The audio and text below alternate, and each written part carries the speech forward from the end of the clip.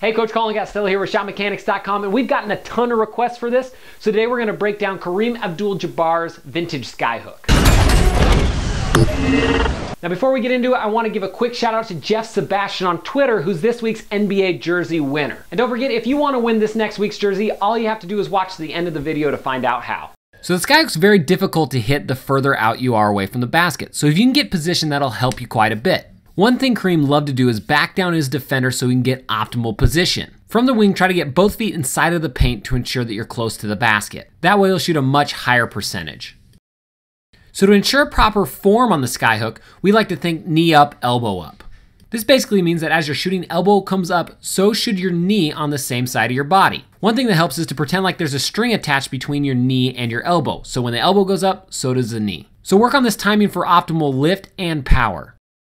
Inconsistency is one of the major problems that a lot of people have while shooting the Skyhook. One thing you can do to combat this is make sure that your shooting arm is fully straight when you release the ball. This helps keep the mechanics the same every single time.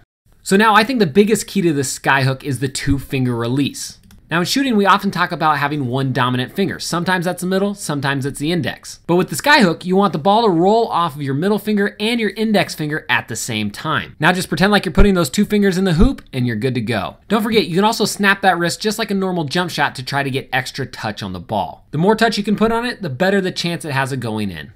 So remember, it's not as hard as you think. You want to back down your defender for that position. You want your knee and your elbow to move up at the exact same time.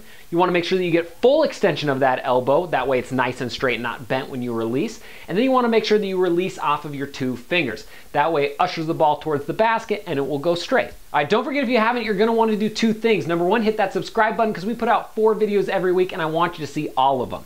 Number 2, you can click this annotation up here or the link in the description to get our top 3 favorite shooting secrets. These are shooting secrets that a lot of you guys have implemented into your game, and a lot of people are seeing success overnight. In 24 hours, their shooting percentage has increased. All right, so this week we're gonna do an Instagram jersey giveaway courtesy of unboxingjerseys.ru. So you gotta do 2 things.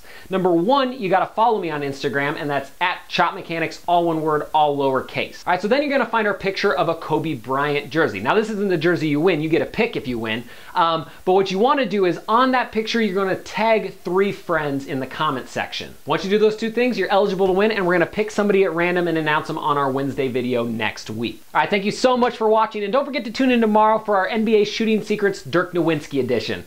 I'll see you there.